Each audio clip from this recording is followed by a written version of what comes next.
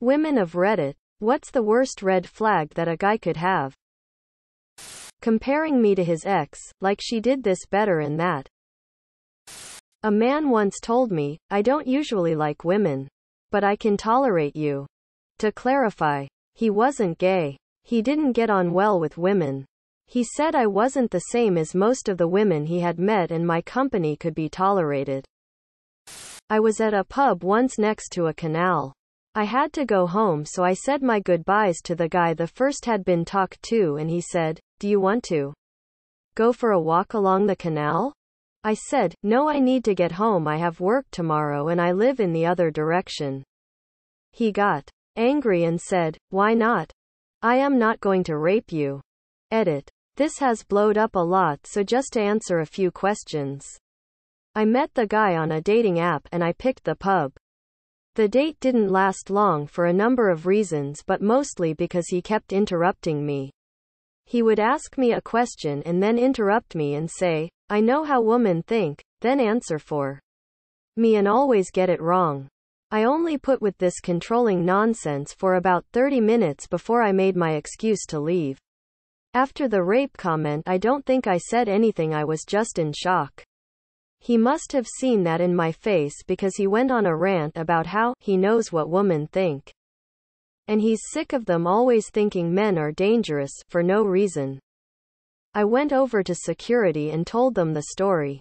The bouncer walked me to my car and said he would go back and ask the guy to go for a walk with him along the canal path. I got home and called my friend.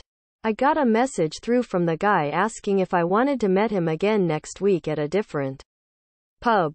I text back saying something like, "You know what women think. You already know the answer." Then I blocked him. I never saw him again. This was few years ago and I don't live in that town anymore. Thank you to whoever sent me the suicide prevention message, but I'm perfectly safe. When he says, "I never apologize for anything," thinking it sounds cool. But really it's grimace. Yikes. Not letting you have your female friends and your family. Or starting to say bad things about them when they didn't do anything. Not taking no for answer. I'm not talking about sexually. Even though I kind of also am. It is an immediate red flag if he does not like taking no for an answer over the smallest things. Such as trying his food, drink, doing something you don't like, etc. It's a gateway into bigger things he can't take no for an answer on. If you could make something illegal, what would it be?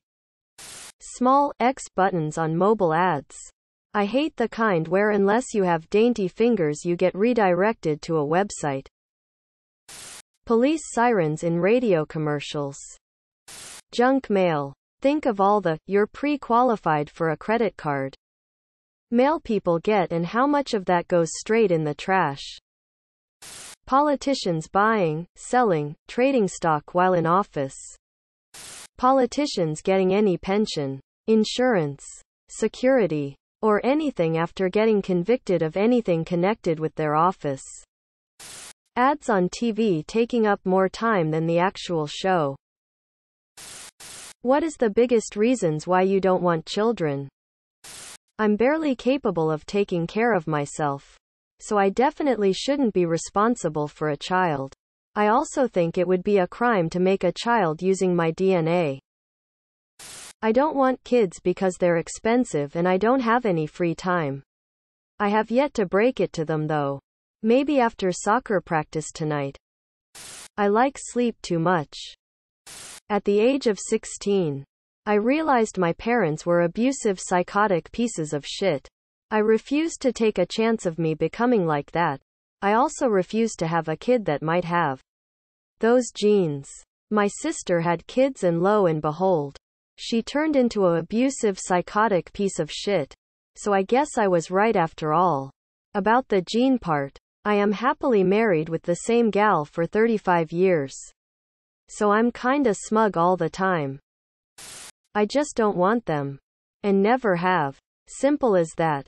I do like kids, children in general, but have no urge whatsoever to have any of my own. I don't want to be a parent. Your username is a new religion. What are you worshipping? Oh, butter. I am already the god. We don't even know. Chiseled sandstone. EHM. I just met a girl with the last name. Should I make a baby with her? Subscribe, my brothers.